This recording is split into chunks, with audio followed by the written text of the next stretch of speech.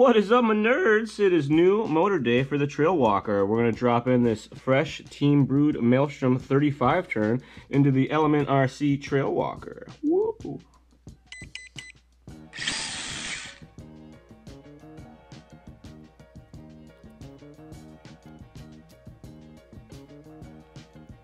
But this is the Brewed Maelstrom, and if you were wondering what Maelstrom stands for, I had to look it up on the internet. It's like a tornado in the water of some sort. Like a, I don't know, I should have looked it up before I started doing this. I looked it up a couple weeks ago. But Team Brewed's been around for years and years. Dude is named Eddie, and he makes some pretty rad race car motors back in the day, and he got into doing some rock crawl stuff. You can barely see the Team Brewed right there. But check him out online, Team Brewed, and he's got a whole bunch of really cool rock crawl motors, brush stuff that are a little different. These are some like classic race car style design stuff brought into rock crawling format. I thought it was pretty cool. The shaft has the turns marked on it, so that's pretty neat. But I haven't done brush motor stuff in a minute, and was chatting with Team Brewed one day, and he's like, "Oh, here, I got some sweet 35 turns." I'm like, "No way!" So I'm gonna try this out, give it a whirl.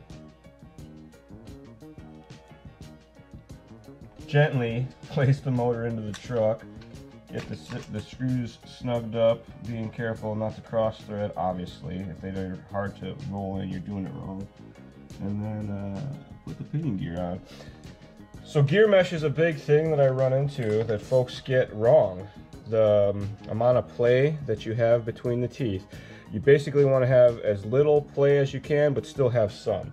So there should be like just a tiny ticking, I guess you'd say, between the pinion and spur. Then you got it about right.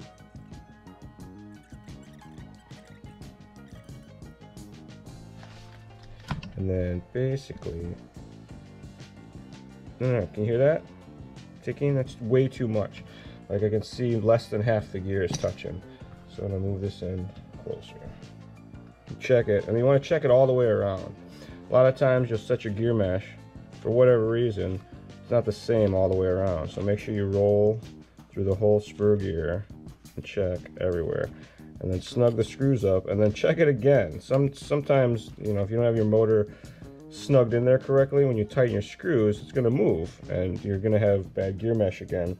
Bad gear mesh leads to bad times. The other pro trick is you can take a piece of paper, very thin paper, sailor sheet, whatever, slide it between the gears, mash them together, tighten it up, and that'll get you pretty close. A good starting point if you're having a hard time getting it to work. Rig, I'm gonna have to figure out the direction of the motor again, because we kind of had to switch that before. So it's all set up correctly as far as the speed control calibration. So when you change a motor, you do not have to recalibrate the speed control. I run into that a lot. You just have to change the motor for the most part. The same is pretty true of brushless motors as well. So when it comes to switching the motor, if I hook this up and it runs backwards when I give it throttle, I'm gonna switch the motor wires back, because that's the way you should do it. You don't want to switch the controller, your controller, to make the motors go the right direction. You want to do it with the wires when it comes to brush motor stuff. The only time that that's wrong, that applies to a crawler, but like with a go fast rig, if motor has to go one direction or the other, then you're going to run into some problems because the motors have advanced timing. And you know, that makes me think that you should always check the motors just in case. Oops, even some of these rock crawl motors are going to have a little bit of timing in them also. So gear mesh has been set, radio's on, give this guy a whirl, and it looks like everything's going backwards. So a lot of setups you'll just switch the wires on the motor, and that's good enough. You can run the motor backwards. For some of the more high-end motors, you actually want to rotate the end bell to make the motor go backwards. So to do that right, I'm going to pull this motor out of here, pull it apart, and rotate the end bell. It's really not as complicated as it sounds, so stand by. So there's a couple ways that you can take a motor and adjust it. So there's a mark here for your timing, and right now this is going to advanced for forward rotation. If I just loosen these screws and slide this guy to the other side of the line, he's going to have non-advanced retarded timing, and it'll run poorly in forward, but it'll run better in reverse. most motors, they want a little bit of mechanical timing in the direction that they're going. They definitely don't like running with timing that's the opposite of the direction that they're going. So Team Brood has a website. Go on their website. They show you kind of some basics on how to adjust this stuff to make it a little more clear than I am on what makes sense. And they have a nice picture that says if you're using a reverse motor, you adjust the timing this way or that way. And I'm going to go look at that picture. So yeah, basically a picture makes it pretty clear that if you're using the motor to go, hold on, let's think about this for a second. Normally, this guy goes this direction, the motor goes like that, that's clockwise rotation to make it go, wait, let's think about this. That goes like this, so if I'm looking at it, that's clockwise, which is backwards. Well here, I'm just gonna do it old fashioned. I'm gonna use these jumper wires. I'm gonna hook it up here. I'm gonna hook it up here. I'm gonna run the motor and listen to it as I adjust it a little bit. It's just not making sense in my head right now, so I'm gonna try it this way and see what happens. So this is forward. And as I turn the motor this way, that should make it slower. And that's what we want.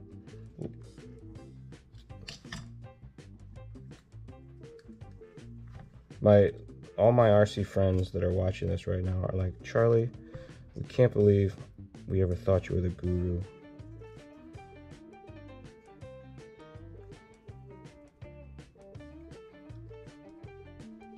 Alright, so there. I'm to the other side of the line. Snug it up just a little.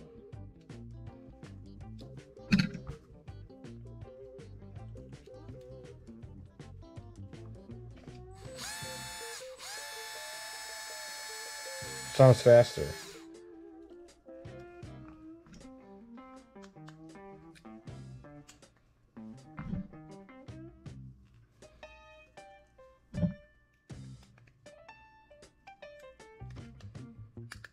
Man, I forgot how to work on motors.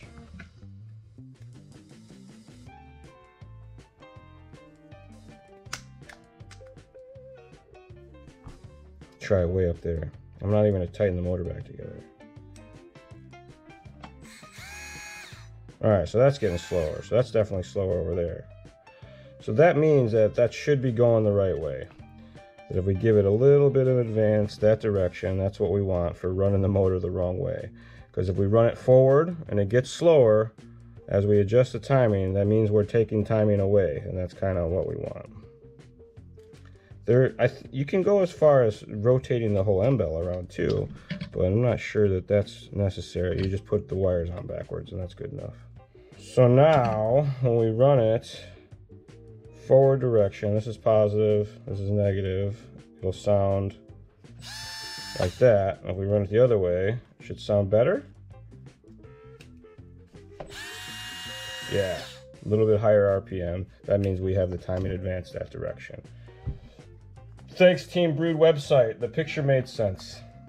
I know I didn't make sense, but it did apply, you know, just like the picture showed. Why can't I explain the picture? I don't know. And basically, all I did was move the screw from one side of the line to the other about the same amount. Pretty easy. And now, that's got backwards timing for the correct wiring, but correct timing for the wrong wiring. That makes a lot of sense. So you can figure this stuff out ahead of time by looking at which way your motor needs to rotate and figuring out if it's clockwise or counterclockwise, and that'll tell you if you're needing to make any adjustments to your motor. Most motors that are, you know, for general usage are going to have some sort of mechanical timing in them that makes them run better one direction or the other. And even a rock crawl motor, it maybe is going to have a little bit, just like these guys did, because they run better that way. I mean, it helps performance quite a bit to have a slight advanced timing, and it's a real simple adjustment that you can make to kind of make everything work better. So, well worth it. Whoa, bump the camera.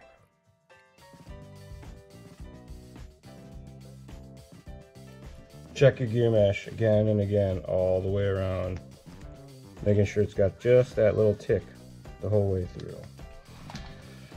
Now I'm gonna hook the motor wires back up backwards, because we need the motor to go backwards, and we've already changed the timing on the motor to make it work a little bit better.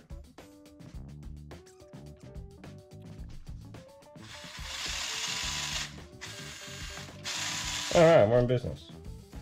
Well, there you have it, folks. Install of a brush motor into my Element RC Trailwalker RTR. I had already put a WP 1080 in here and we ran it a little bit. It's got maybe an hour or so of runtime on it, barely. So excited to be able to get back out in the world and give this thing a run.